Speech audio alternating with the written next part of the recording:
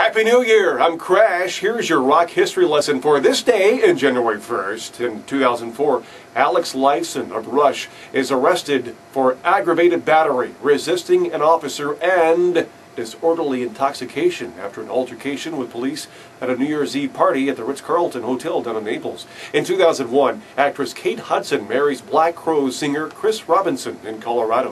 1985, VH1 debuts on cable as an older skewing version of MTV. Of course, back then they all played videos.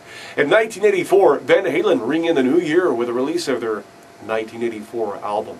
Now, on January 2nd in rock history, in 1980, Bob Seger records Against the Wind at Bayshore Studios down in Coconut Grove here in Florida. Glenn Frey of the Eagles sings back up. In 1970, Eric Clapton begins a month-long session in L.A. recording such songs as After Midnight and Let It Rain for his first solo album. Important date back in 1969 for January 2nd. The Beatles start work on a documentary at Twickenham Studios in London. After considering filming a concert for worldwide release, the band decided to do a movie about the making of the album. Eventually, it's completed as Let It Be. The movie exposes the riffs in the group as John Lennon insists on having Yoko Ono constantly at his side over the evident unhappiness of his bandmates.